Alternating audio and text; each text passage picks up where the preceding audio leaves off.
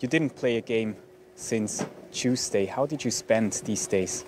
Yeah, obviously we took one day off and then optional skate after that and practice together. So prepared for the next game. That's how it goes. In the first 3 National League games, you struggled quite a bit offensively, especially in the power play. How exactly do you want to change it tonight? Yeah, just have to be patient, and of course we want to create some more chances and 5-on-5 and also in the power play too. So just need to be patient, and I think we had to have the good look. So just keep doing our thing, and I think at some point the box goes in. Thank you very much, and good luck for the game.